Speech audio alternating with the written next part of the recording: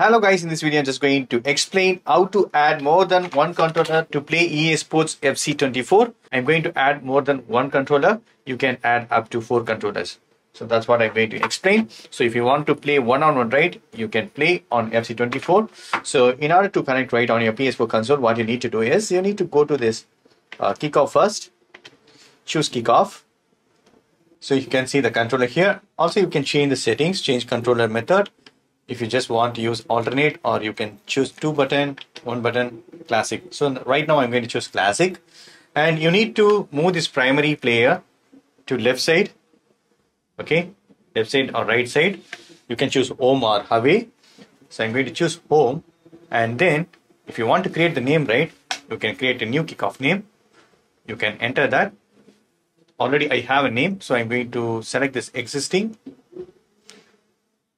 Just tap X, it's ready. So this controller is ready. So I'm going to add the second controller. Take the second controller and the USB wire. So I'm going to connect it. It will be very easy if you're using wire, or if you have already connected the controller through Bluetooth, just press this PS button. But I'm going to connect it first time. So I'm connecting the other end to this PS4 console. It's connected. So I'm going to press this PS button. So here, right, you can choose existing user if you have already logged in. Otherwise you can choose new user, and if you want to play as a guest, you can just add it. Usually I will do play as a guest. Here I'm going to choose do not sign in. Super cool. The second controller also has been added. Now you can choose this second player to home or away.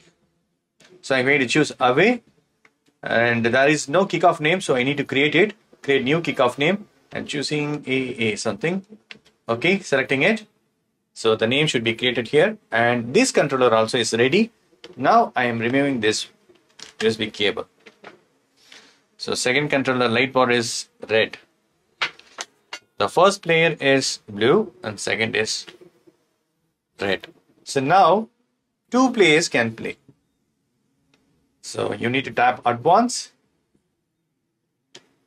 This user also should tap X button to move to the match.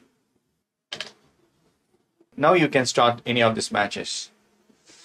Right now I'm going back because I'm going to add the third controller as well. This time I'm going to directly press this PS button because this controller is already connected to the console. You need not to have wire. If you're connecting first time, you can add wire. So it's changed. You can select existing user. So tapping X. I need to create a new kickoff name, or I can select because already logged in, right? So now third player also is ready. So far I have connected 3 controllers.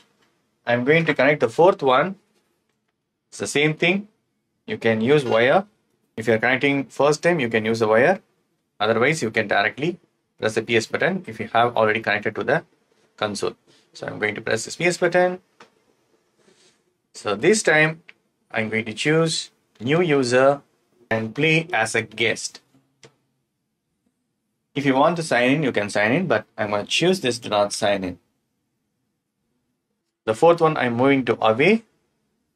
So I need to create a new kickoff name and select it. So now 4 players has been added so that you can see first player. So 4 player has been added here.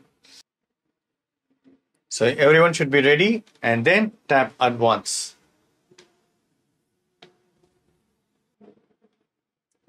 So it started initializing. So now you can start the match. So I'm going to choose this classic match. So you can change the country. Okay, cool. So the group leader should accept. Okay. Then play the match. See, so both the player can play. So that's it, friends. This is the way you can connect up to 4 controllers. Okay, or you can play one-on-one in EA Sports FC24. So this is the way you need to connect it.